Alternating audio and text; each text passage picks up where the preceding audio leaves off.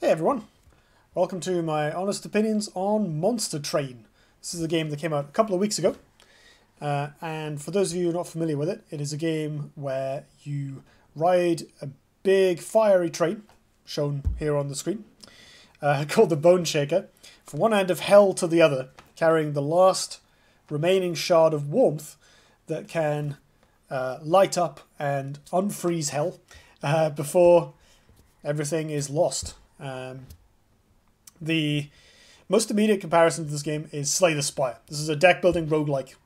It has a lot of the same structures as Slay the Spire, to the point where it's not made by the same people, but it is kind of a spiritual sequel to Slay the Spire. Right? The design of it feels very informed by the decisions made by the Slay the Spire devs, the cards they made, the kind of lingering weaknesses in Slay the Spire's design. A lot of them have been, the devs of Monster Train have made an attempt to address them, I would say. And it adds a bit more elements to the way the game plays out.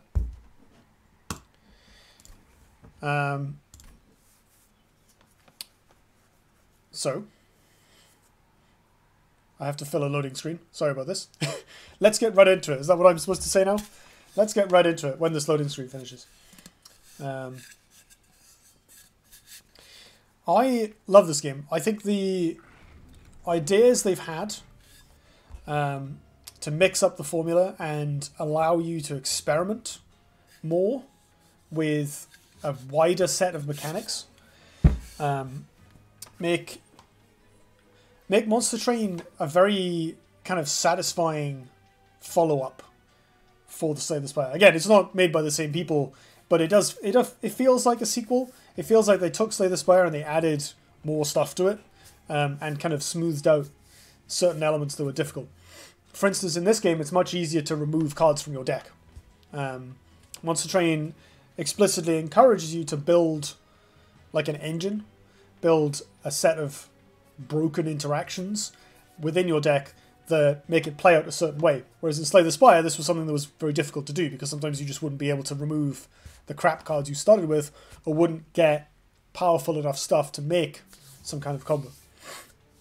So the ways in which Monster Train extends the formula are primarily the actual train, which is like a board. It has 3 floors. Enemies come in on the first floor, and if you don't kill them, they go up to the second floor, and then the third floor, and then the fourth floor, and on the fourth floor is your pyre, which is like this big crystal. It's very similar to like a tower defense game. The pyre is your health, essentially, and it hits back, but generally enemies that reach it will deal damage to you, effectively. And if the pyre is destroyed, your run is over. So there's kind of this bit in between your health and the enemy's attacks, unlike in Slay the Spire. In between, you have monsters. The various creatures of hell that you can summon to fight off the invaders. And the monsters come in what the game called clans, which are essentially colours. So in Slay the Spire, you pick a class. So there's, what's the first one called? The Ironclad, which is like a tank class. The Silent, which is your rogue, essentially. Lots of poison and spamming little dagger spells. The Defect, which is a kind of set up and payoff class where you have these orbs that you can sequence. And the Watcher, which is a stance-based newer class where you can move between stances to increase your damage or your mana. In Slay the Spire, in Monster Train, you pick 2 clans of different colours. I keep gesturing off the screen. You pick 2 clans of different colours. I haven't unlocked the 5th one yet, but so far we have the Hellhorned, which are relatively aggressive, I guess. They have monsters which hit hard, but can't take too much damage back. Awoken, who are the obvious, who the opposite. These are kind of tanky characters with a healing playstyle. Stygian Guard, who benefit from spells. They have spell damage multipliers, or spell power increases, ways to generate more spells. And finally, the Umbra, who are kind of a... the theme I've found in these so far is they can make these little creatures called morsels, and then the big monsters can eat them and get more powerful. And they have benefits that they trigger when they eat the morsels. They also have ways of increasing the capacity of the floors you're on, so you can put like really big monsters on there. And another thing to do with like getting more mana every turn, more what's called Ember in this game, which will allow you to play cards. Similar to, is it energy in Slay the Spire? It's energy, right? So you get a primary clan and then an allied clan, so you get to mix and match two of them. And your primary clan gives you a champion, which you can see in the big picture here. So each clan has 3 different champion builds. They're like the same sprite but different mechanics. And your champion is a free monster that always starts in your opening hand. So you can always play it on turn 1. And each one rewards you for doing different things. For instance, my favourite one I found so far is this one, the Awoken Champion. I don't know what it's actually called, but there's one of the options for it is when you heal it, it deals damage to enemies in front of it. And you can just spam regeneration spells on it and therefore spam damage. Very, very effective. So the game gives you this broader array of options from the start, but also allows you more consistency than in Slay the Spire, because you get this champion that you can, most of the time, you know what it's going to do, you always draw it. Like I said, there are 3 mechanics each champion can have. So there's essentially 3 different stats for it, and you get offered 2 of them. So you can't always predictably get the same one, but, you know, as Meatloaf once said, 2 out of 3 ain't bad. And of course, once you've got that champion, you can build around it. Similar to Slay the Spire, this game is not that difficult, but it has, in fact, I think it's easier than Slay the Spire to start with. And it has these covenants, which are essentially difficulties, and I think there's 25 of them.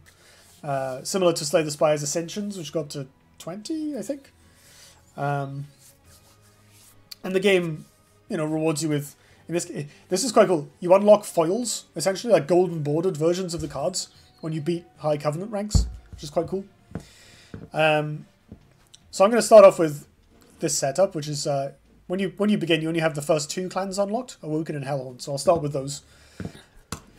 I'm taking Awoken as my primary clan because their champion is really good. Like I said, you can get the heal and deal thing. We're on Covenant number 1, so I'm going to start with some random cards in my deck. I quite like this mechanic. This is a really good way of like exploring the card pool. So it means you start with a larger starting deck, so it's harder to trim down to a combo, but you also begin with like a wider variety of things that you can do. And it's a nice way of like seeing what is in the game without having to deliberately spend upgrades on cards that you don't understand or don't want. You also get to see which variant of the final boss you're going to fight. So I quite like this. One of the problems with Slay the Spire is there's a couple of bosses that hard counter like entire classes. The worst one is, I think it's called the Timekeeper, which has a thing where every 12 spells you play, it ends your turn and gains more strength. If you're playing the Silent usually relies on spamming spells. So if you get the Timekeeper as your boss, which you have no idea is going to happen until you get there, you're boned. It's such a hard counter. It's very difficult to beat. So here I get to see this one. It makes your spells go away. The first spell you played each turn is lost permanently. So here I know I don't want to build a deck that is like focused on spamming lots of spells if I want to beat this final boss. And I'm starting with a little damage spell, a thing that provides armor, which makes my units tankier, and a thing that prevents units from moving up a floor and draws a card, which is, it's quite nice.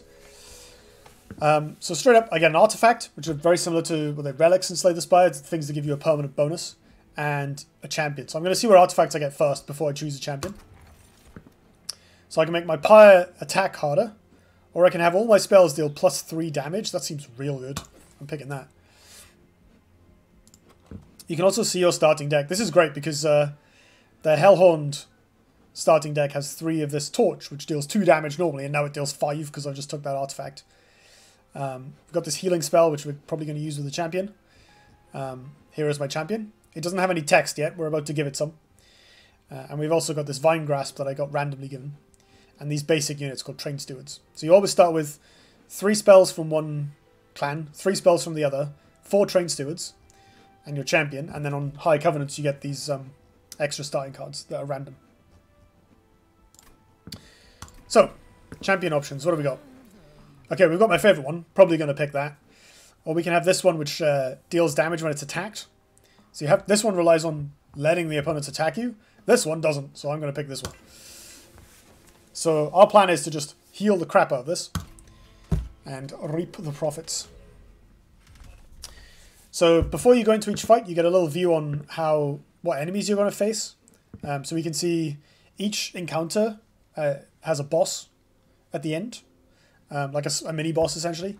And we've also got these basic enemies that are going to run at us. One relatively tanky enemy that doesn't hit very hard, and one enemy that can heal it, which we're probably going to try and snipe with removal spells. You've also got these trials. These are very cool. So you can optionally make each encounter more difficult, but you get a benefit at the end, and you get more XP as well. This one makes these enemies deal more damage. This one's a healer, so it doesn't actually attack. So it only affects these ones, essentially, which will make them hit for 6 instead of 2, which is a big jump.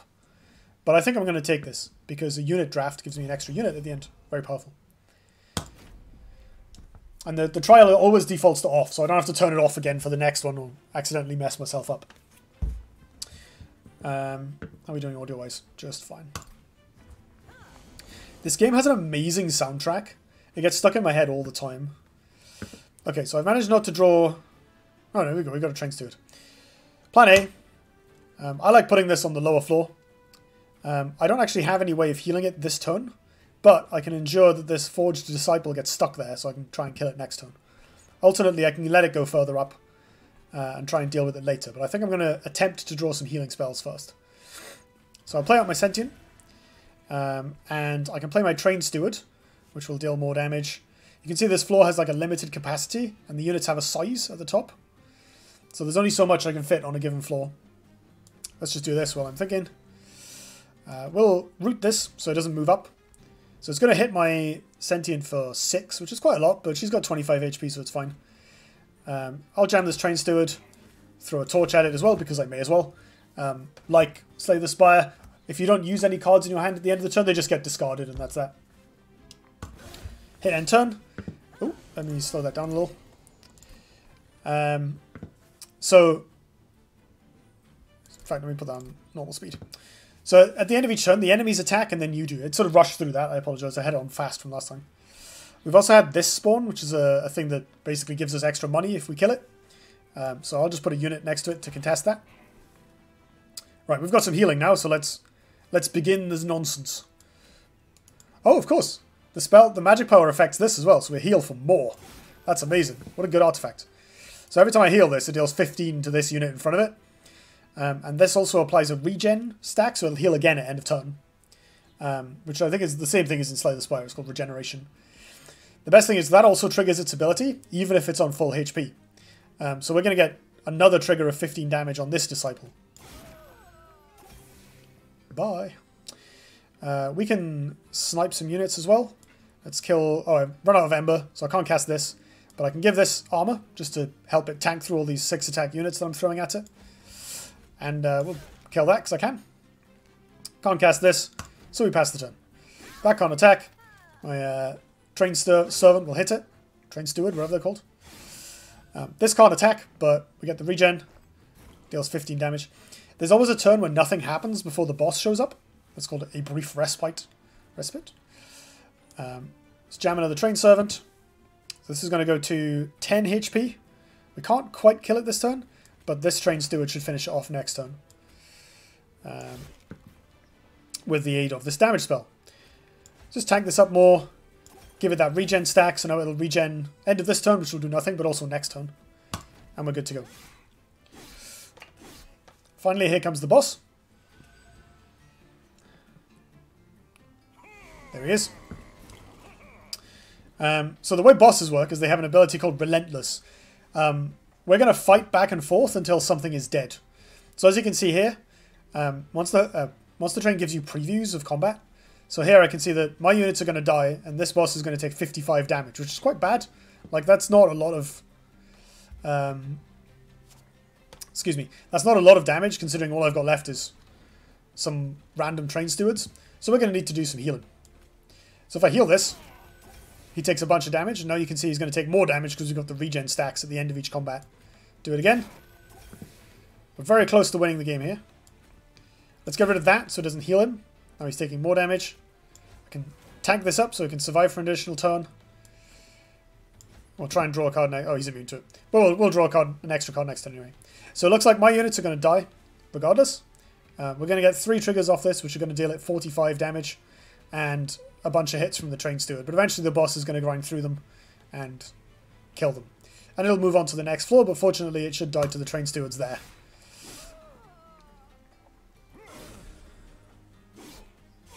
And the trigger. So we're just going to do this over and over again until both sides are dead. So I'm just going to speed this up a little.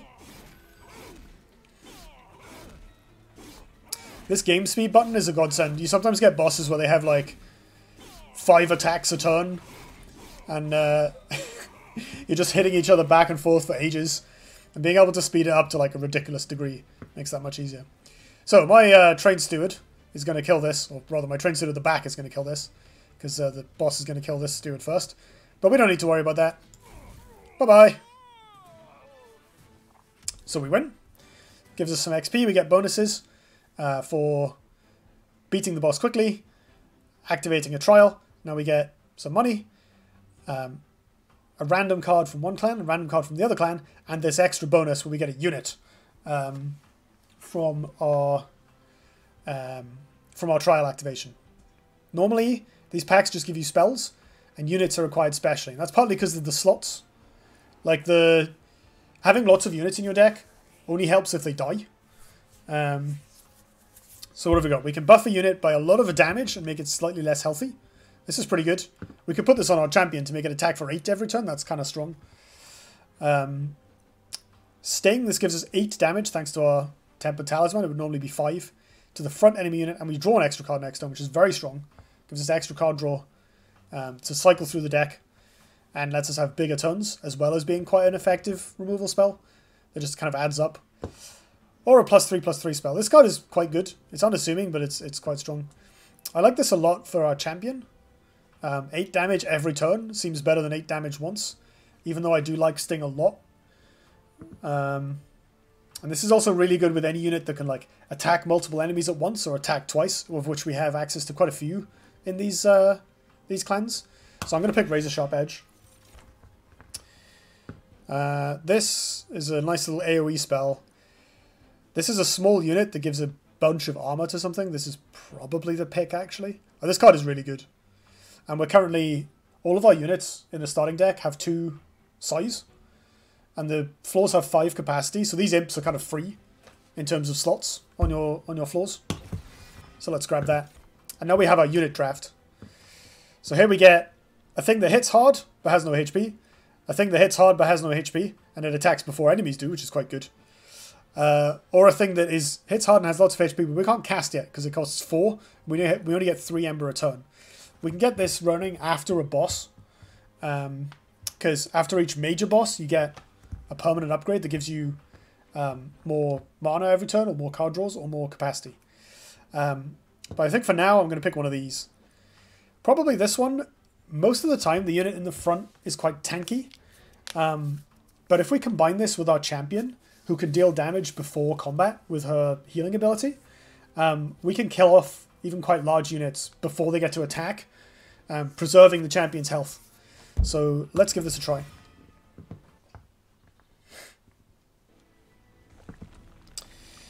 So after every run, we get kicked back to this world map. You saw this earlier very briefly. And I'll just scroll through it. There's, oh, that's dizzying. There's a series of circles of hell essentially that we're going to travel through, and the ones in front of us are frozen, but we're going to melt them as we get there with the pyre. Each one you get to choose 2 directions that give you a series of rewards. So in this case, we can forge our units, which allows us to pay a little bit of gold to make them better, and gain another unit in the Awoken faction. Or we can forge our spells to make them better and gain a Hellhound unit. I think this is always the first choice. I like to go for forging the units because giving units a big bonus to their health or damage is really strong. Because, you know, the units stick around, so you get that benefit every turn. Whereas the spells are something you can upgrade kind of later on when you're looking to streamline your deck or increase the power of your big turns. So let's go this way. You can do these in any order regardless of where they appear. So I'm going to get a unit first because then I can upgrade it. Oh, these are both quite good. So you notice these are quite large. Awoken have these very tanky units that tend to take up a lot of slots, but are really, really resilient.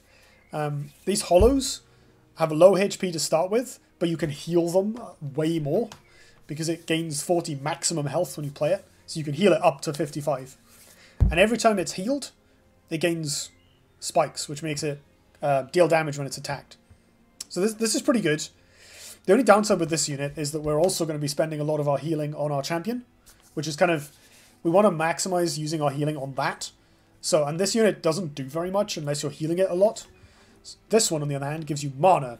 So it's expensive to play, and not that big, but it gives you mana when it gets hit, which is really strong, so you can have big turns following up. So I'm going to grab this, and then probably make it bigger, because 5 is not that big of an attack. So here we have Strength Stone, which can... these are randomized. You usually get 2 minor effects and a big effect. And you can also remove cards from your deck. So these merchants, similar to Slay the Spire, you can always pay to get rid of cards, which I might do, actually. Excuse me. So we can give a unit more health, we can give a unit more damage, other way around, and we can make a unit take up more space on a floor, but be massive. Large Stone is usually very powerful, so let's have a look at what we have access to. We have this thing, which currently has like very little health. We have this Welder Helper, which we could turn into a relevant card, but then we lose the fact that it's just this little unit that can take up an extra slot. Or we can make this really big, but that means we can't hide anything behind it to deal relevant amounts of damage. Quite like the idea of making this big, actually. But the Animus of Speed is probably the pick. Only 3 health is really bad if the enemy has any AoE or spikes. Whereas making this huge makes it a much bigger threat. On the flip side, actually, making it take up 3 slots means... No, we can still hide it behind the champion. That's all good. Let's do that. It always pays to think ahead about how much you're fitting on each row. This game really rewards you for having a very specific build. Okay, this unit goes here, this unit goes here, this unit goes here. And my more successful runs have always had that kind of element of like, this is where I'm putting my stuff. These upgrades are cheap, so let's grab them. I quite like the idea of making this hit harder again, but I think we need this to be like relevantly sized. So let's just pour both the upgrades into it.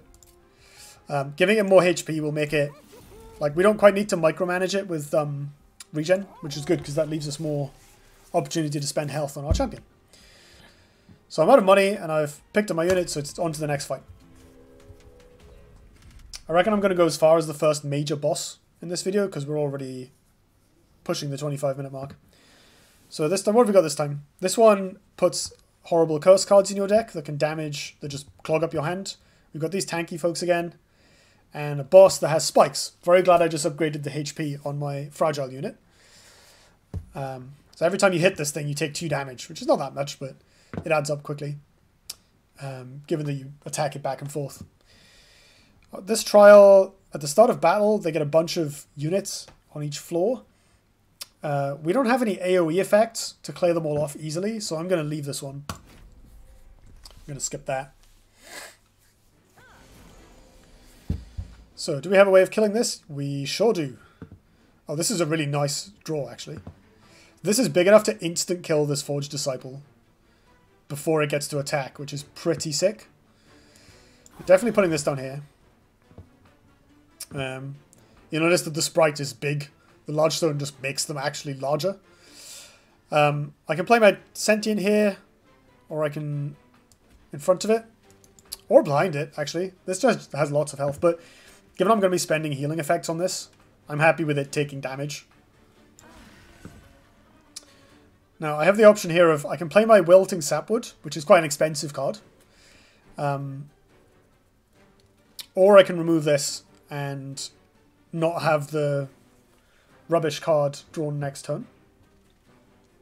I think getting the Sapwood down is better. I'm out of mana now because this is expensive. So you notice that this attacked first. thanks to the quick ability that it has. If I play this welder helper up here, it will give this HP, or give this armor, and deal with this collector after the sapwood kills the reconciler. It means I can't put a 5 attack unit behind it later. That is worth considering. We have the same problem down here. Let's just kill this. Quite like the idea of getting the extra gold. Killing these is really, really worth it. It adds up so quickly. We'll just get rid of this. I don't need to heal this yet because it's not taking any damage, and this is going to get insta-killed by the Animus of Speed. So let's do this.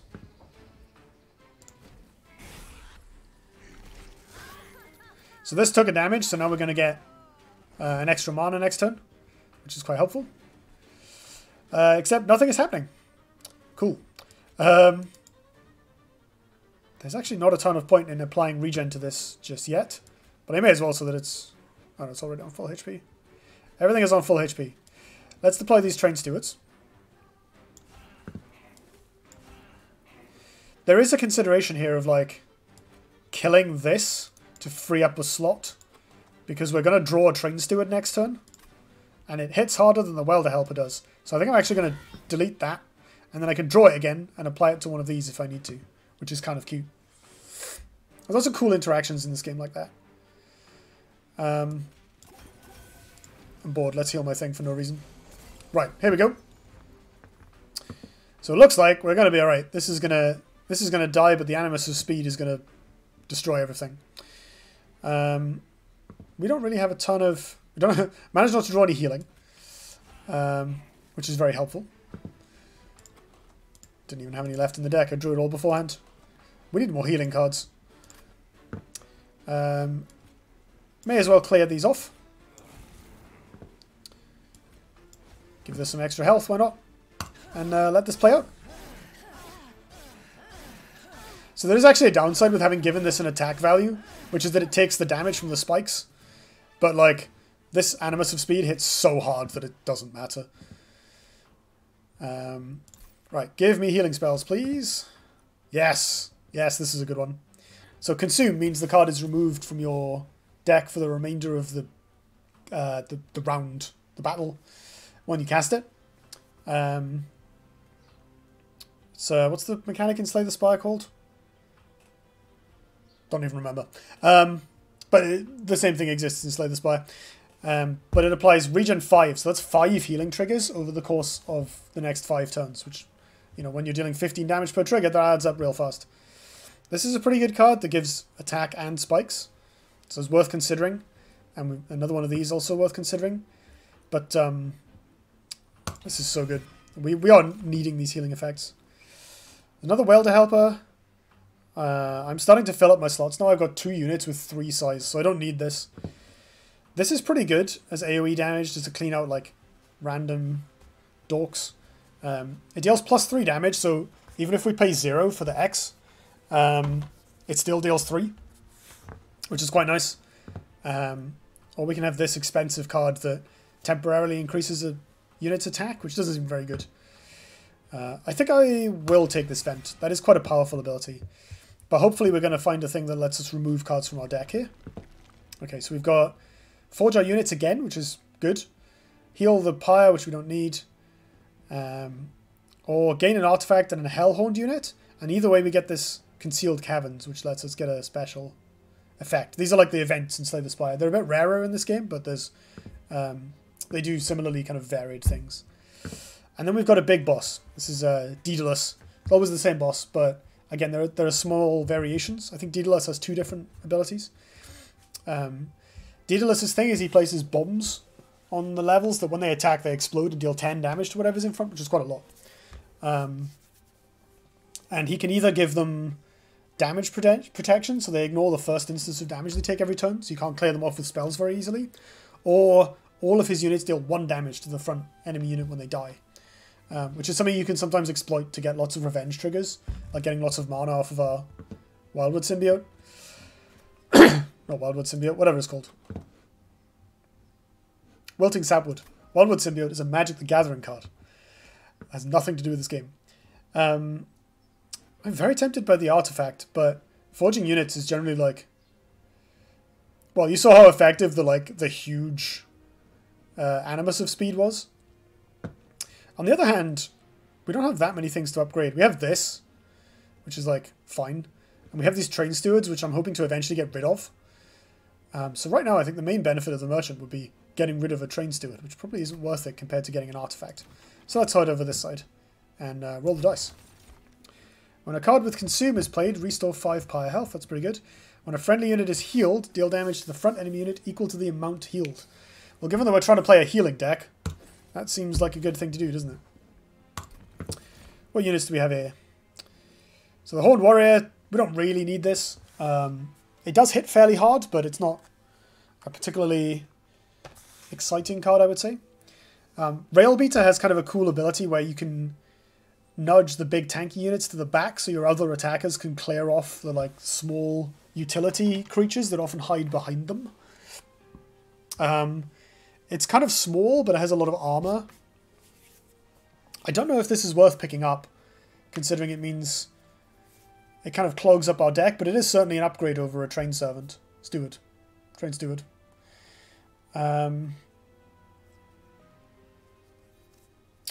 Like, maybe we can pick this up and then put the champion on the second row, where she can deal damage to the small things. I don't know. Let's, you know what, let's pick this card up, because this is a video and it's a cool card. Right, what do we have here?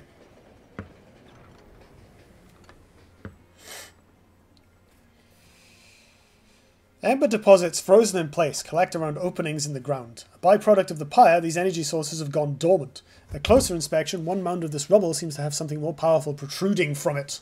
While you could take the protrusion,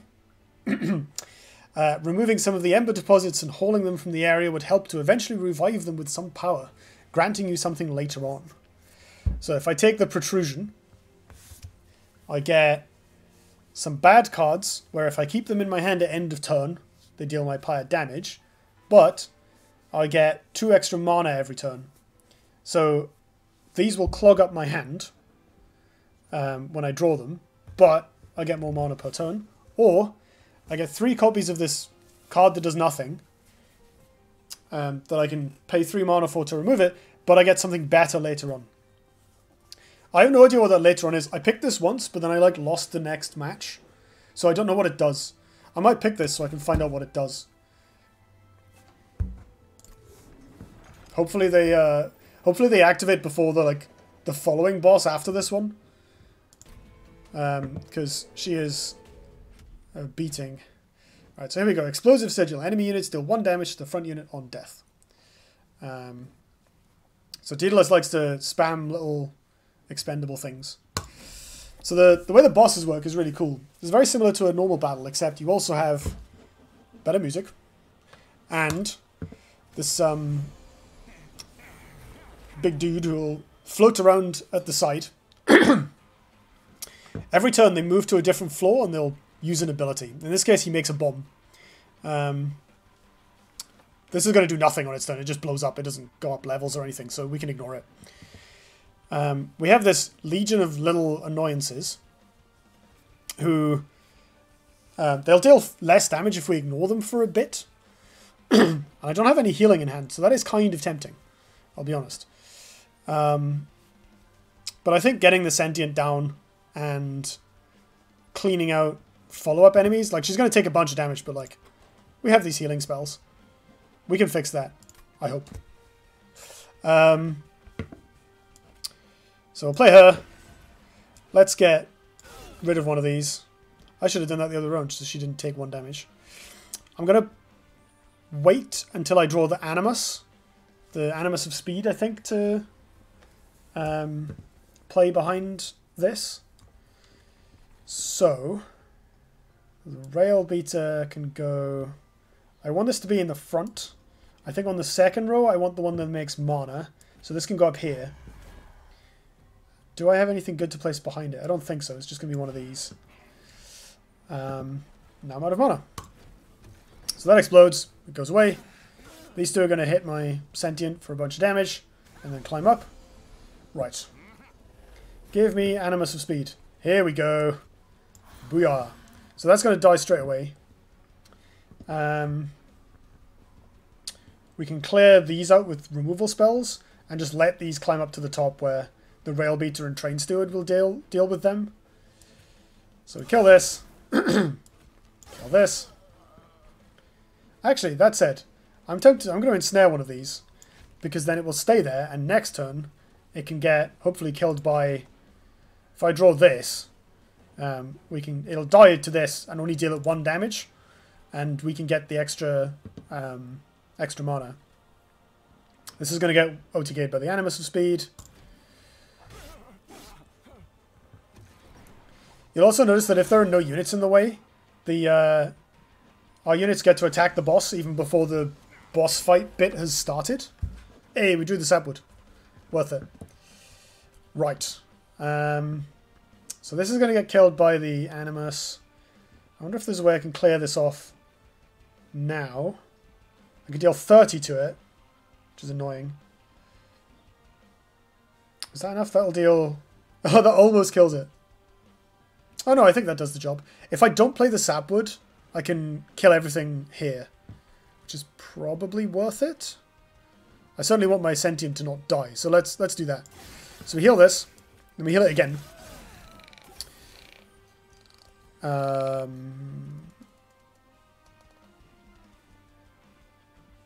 I missed something. Why did it just die? I dealt it 15 damage, 30 damage.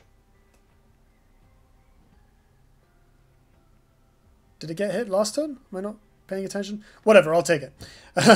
It's dead now. That's all good. This suggests that I can kill this. And I can also spend a spell on Daedalus himself. Or on killing one of these. Preserving 1 HP on my thing up there. Actually, if I kill this, it also saves the Extinguish. So that's 2 damage. Which is not very exciting. Actually, I can play this as well. Small efficiency gains. Sorry, Wilting Sapwood. I love you, really. Oh my god, that's so many. And I just used my vent. Right, what do we got? So I can use this to get a bunch of regen going on my sentient, which will kill a cleric at end of turn. Can't use the Welder Helper, unfortunately. But I can use it up here to give this a bunch of extra health. And I can play a Train Steward on the middle in the hope that it can then hide behind my Wilting Sapwood when I finally draw that again. And clear off a couple of the clergymen when they rise up next turn. These also get to get some damage in. And at end of turn, this will regen.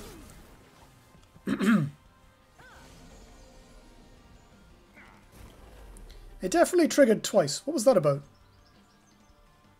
Is that a bug?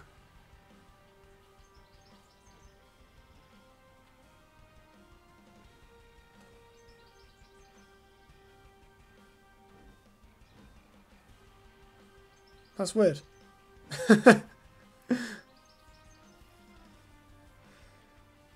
sure what happened there, actually. Right, this is going to die to a bomb. Can we do anything about that? No, unless we spend both fortifiers on keeping it alive. Given we have a few more Train Stewards in the deck and nothing to do with them, I'm actually okay with it. Absorbing the bomb hit. It's a bit rough, but not a huge problem. Over here, let's make sure our sentient doesn't die anytime soon. And I think I will, ironically, decrease her health with this. But that's also convenient because the Animus is going to kill the Disciple, and then the sentient can finish off the Trusted Priest.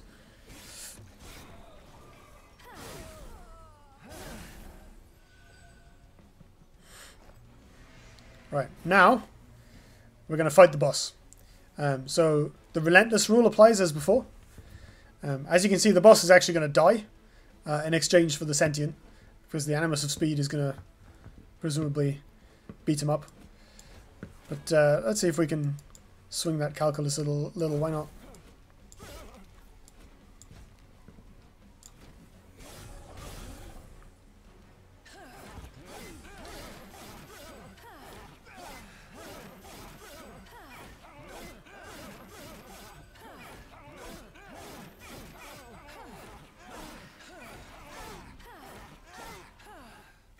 Ooh. And there he goes. Bye, Daedalus. See you later.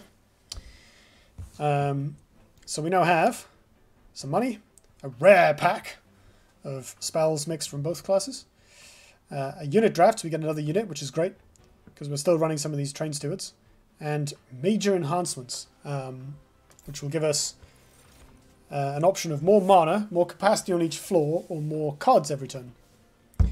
Enhance a unit with plus 10 health, applies spikes 4. That seems really strong, but it costs a lot. This feels like a card where you buy it and then you basically don't use it until you can take it to a shop and make it cost 1. We can double the amount of rage on friendly units. Well, we don't have anything with rage, so we can ignore that. Now, here is a rage card, but this is a little expensive for what it is. I'm kind of tempted to skip all of these. I guess giving bonus HP and spikes to my sentient isn't terrible. Spikes is quite nice because it helps kill off little units that have, like, you know, that deal like 4 or 5 damage each and have very low health. It means you don't need spells to deal with it. Like, you just have to tank the actual damage, which is fine if you're supporting it with lots of healing. But on the flip side, I kind of want to... My deck is already looking a little full. I don't know what these are going to turn into, but we have 26 cards, which is a lot. I need to remove some of these to consistently draw the cards I actually want. So I think I'm going to skip this. Here... Oh, these are pretty good. So I might take this now because we're going to get the extra mana. And this card is very good. It is another 3 size unit, but we do have space for that in the roster. Just about. Pleasingly, you can also play it on turn 1 alongside the sentient. Because the sentient costs 0. This is quite a good card. Sweep means it attacks in an AoE, so it can deal with all those little crappy things I mentioned before. This is a very good card to plant upgrades on. It's got a lot of HP, so it can be tanky. And if you give it like bonus damage and quick, or multi-strike or something, where it attacks more than once, it can really stack up the damage. The other nice thing about Sweep is that you can get chip damage in on bosses if they're on the same floor as the enemies you're attacking, which is quite nice. This gives you a spell every turn. The stings are, you saw this earlier, is like deal 5 damage to the front enemy unit, or 8 with the artifact. Draw an extra card next turn. Quite good. This gives you them for free every turn. The downside is it takes quite a bit of space and doesn't actually hit enemy units. But you can upgrade it to give it an attack as well to kind of double up on that power. So this could be worth doing, given that we have the Tempered Talisman. The stings kind of fill up your deck after a while, but because they make you draw cards, it doesn't really matter. And for the first few turns where you're playing them, you start motoring through your deck more quickly. So they have quite a strong benefit. I think this is the best card here. I really rate the Demon Fiend. It's really strong. I'll grab that. And then finally, we're going to take the bonus mana. Bonus mana is where it's at. So you can kind of see that, like, I'm going to wrap the video up here, but the rest of the run is kind of the same sort of thing. You've got 2 more normal battles, the second boss, 1 more normal battle, 1 more boss. This is the final boss, and then that's the end of the run. So each run is not very long. It's 8 rounds, so there's a bit less. I found there's a bit less fatigue in this game than with Slay the Spire. If you do multiple runs, especially if you're using the same strategies, it can start to feel samey. But the fact that you get like, the fact that you always get to do some kind of combo, encourages experimentation, because when you try to do stuff in Monster Train, it's much easier to get away with it than in Slay the Spire, where it's quite easy to remove cards from your deck. Like, even here, we can take either of these options where I can remove 2 cards from my deck, duplicate a card, so I can get an extra copy of a card that I'm relying on, which counts upgrades, which is very spicy. So I can duplicate my large stoned Animus of Speed, for instance, or would if I hadn't already filled up my deck with big monsters. And you get an extra unit and an upgrade to your champion, which allows you to kind of double up on its abilities or mix it. Like you can, I'll just show you. It's the same as the last, the first kind of choice. So you get an option of one or the other. So in this case, I can draw cards when it gets hit, or I can have a rejuvenate ability, or I can double up on my rejuvenate. This is so powerful that like, I've never not picked this, but like the other option is you get some money, upgrade your spells, and heal your base, your pyre. And the merchant also lets you remove cards from your deck, so it's quite easy to like, if you're willing to spend the gold, and gold is not in massively short supply, especially if you're managing to do some trials. It's very easy to trim your deck down considerably. So in this case, I would maybe remove like, I'll probably train stewards to start with because I'm running out of space for them, right? So we can get rid of these. I can duplicate any card, so I can double up on my powerful creatures. I can double up on a spell that I'm using.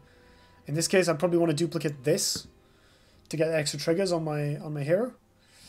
Because the way regen works is the more you have of it, the better it gets. Because you get larger regen numbers and it lasts longer. So consistently getting like triggers at the end of every turn is really nice. Especially pairing it with the Animus to like plow through enemies in front, and then you can get the regen to kill off something behind. It's quite nice. So I'll duplicate that. And I can pick a new unit. Maybe this. Both of these. I'm probably going to pass on this just because my deck is already full of things, and neither of them is particularly powerful unless I upgrade it. So I would skip this and just get the money. And you can see that like my deck gets more consistent and more interesting every time. Like I've trimmed out starter cards with not too much effort. I've got duplicate combo pieces to go with my champion that I always draw, and it costs 0, so there's no reason not to play it ever. And I'm keeping my deck at a manageable size. Here it's a bit exaggerated because I've got these calcified embers, and I haven't removed anything previously. But a lot of the time you can trim your deck down to like 15 cards and just sit there cycling through it and doing, kind of maintaining your engine.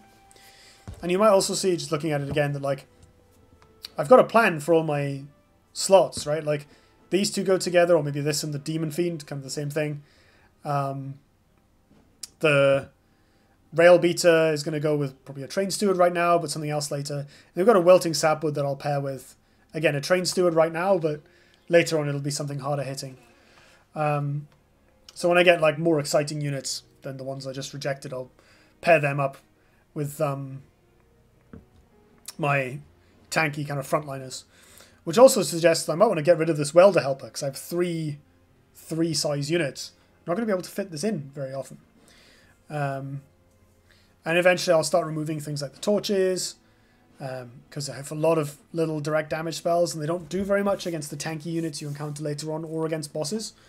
Unless you're stacking up spell damage, which this deck is not. And so you get to hone in on a deck that is an engine with itself. It's very easy to like try stuff and have it be interesting and cool. I would say more so than in Slay the Spire, where I often find myself kind of at the mercy of randomness in the early game of like, am I going to get cards that set me up to do something good? Or later on you get stuck and you're like, I can't really pivot. My deck is, you know, too many cards. I don't have enough options left to pick up new cards, and every card I add to my deck dilutes it further. It's a bit, that is more easily managed in Monster Train because you plan ahead more, and thanks to the upgrades, you can turn basically any old crap into a functioning fighting force by just giving a bad unit +10/+10, or multi-strike or whatever. Making bad spells cost 0 makes them really good. You know, you can salvage bad or unlucky drafts, or mistakes. You know, if you like change your mind about how you want to approach a draft, you can do that. So I've really enjoyed the greater feeling of flexibility and consistency compared to Slay the Spire. I think the one downside of this is that, like, when you can do the same thing every run, like I've played this color combination 3 or 4 times now with this champion, and like the details have been different every time, and the different random starting cards do help with that a lot. When you get to Covenant 1, you have to beat the game once to unlock it, but they really help like mix up the texture of each draft. And you definitely have like better or worse loadouts that you have to adapt to.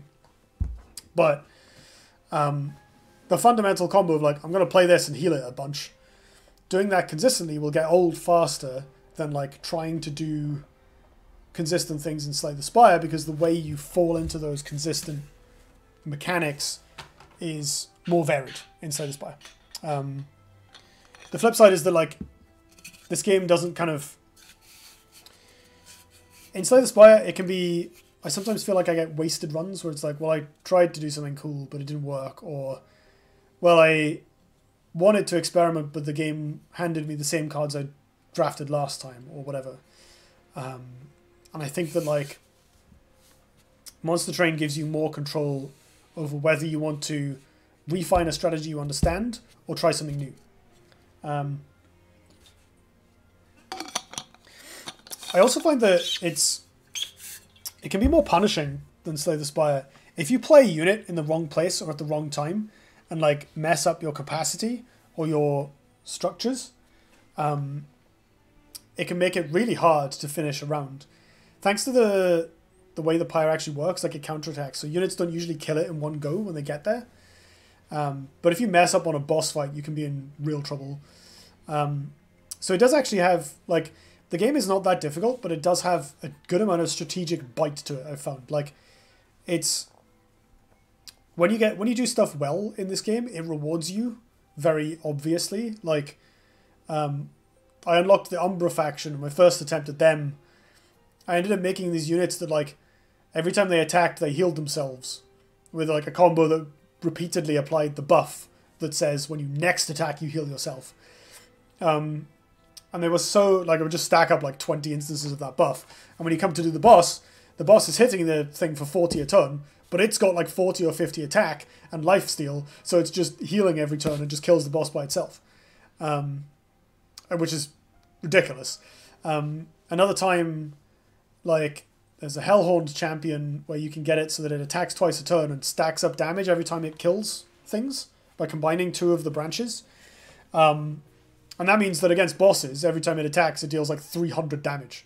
And so it's fragile. So they will kill it eventually, but like by the time it dies, you've hit them for like 1200, and the rest of your units can clean up. So when you learn how the game, when you learn how like structuring your builds works, I found that very satisfying. And I'm still learning like different roles for very mundane looking units. Like this Animus of Speed is not a complicated creature, but like how different units interact with upgrades and with positioning. Like units that have abilities that trigger when they kill stuff, you often want to put those on higher floors so that your lower units can weaken enemies first. There's like loads of little subtleties like that in it that obviously Slay the Spire doesn't have because it doesn't have the floors and units. And that's not to detract from the complexity and nuance in Slay the Spire, which is a very satisfying game that I love and have a bunch of hours in. Especially the new hero, the Watcher. Well, new, it's months old now, but the Watcher is really cool. The one that switches between stances, requires a lot of forward planning. But I do like how Monster Train...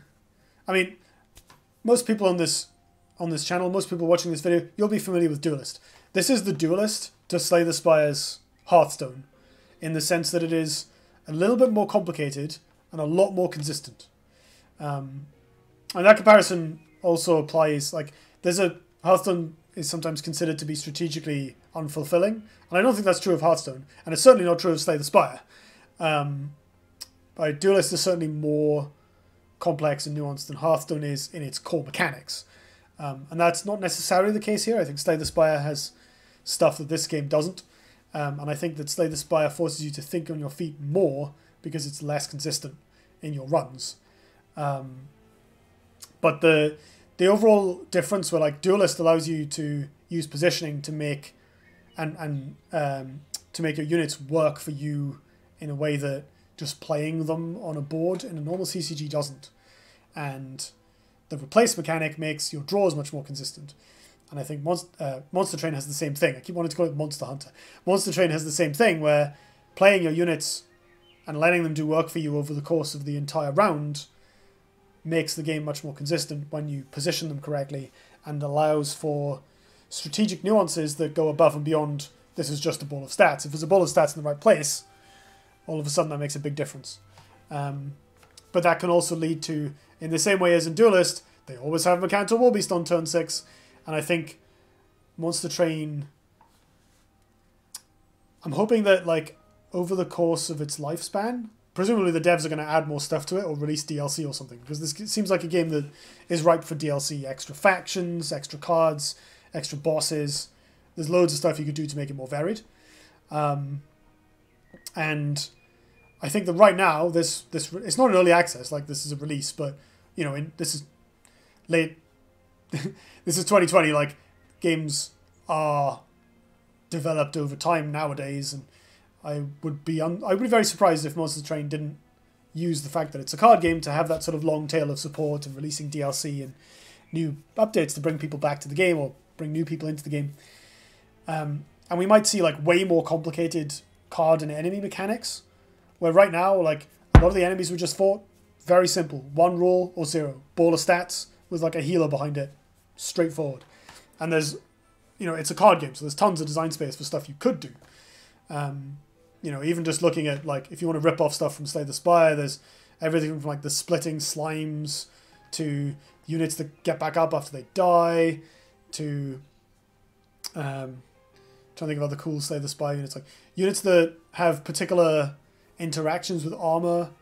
There are more, like later on there's units that trigger when stuff dies. There's like a fight where the enemy units skip the second floor unless you kill like the little support unit at the back, which like really changes how you play, because like the floor 2 is almost irrelevant half the time unless you've got a bunch of direct damage or like sweep enemies, like sweep units that can kill the things at the back. Just loads of stuff like that that can really challenge you to like apply the very simple and elegant tools the game gives you in a new way, which is the, you know, probably the #1 biggest strength of every single card game, and it certainly applies here. So yeah, I've been really enjoying this game. I think overall, I would say that like I've had more fun with it than I had with Slay the Spire so far. Like at first blush, I've probably put something like 10 hours in since I bought it, which was like a week ago. That's partly because I needed a comfort game that I could play while eating. I've got bored of my Hearthstone deck. And so I just wanted something that I like games that you can play one-handed while you're just eating. No, not like that. And this has scratched that itch, and I've been having a stressful time at work, so it's good to just have a game that is chilling me out. So it's been very good for that as well. But yeah, I heartily recommend Monster Train if you're into Slay the Spire, or if you just like cool art, good music, and a sort of relatively unique take on a story about angels and demons. You know, it's not the first to have done a story where the angels are the baddies. Bayonetta, for instance, was famously that. But yeah, it's nice. It's got cool enemy and unit art and design. There's lots of interesting. I really like the look of these plant-themed Animus units, for instance. Like the big hollows that are like hermit crabs living in broken pots, things like that. Just just neat to look at. There's a lot more to it than the sort of stereotypical demons. So Yeah, well recommended. Worth checking out. I don't know if it's still on discount right now, but I think the game is about 20 quid, £20 UK, so it's like slightly more expensive than you might assume it was. So bear that in mind. But other than that, you know, if that's a price you're comfortable paying, it's well worth it. Thank you for watching, everybody, and I'll see you next time.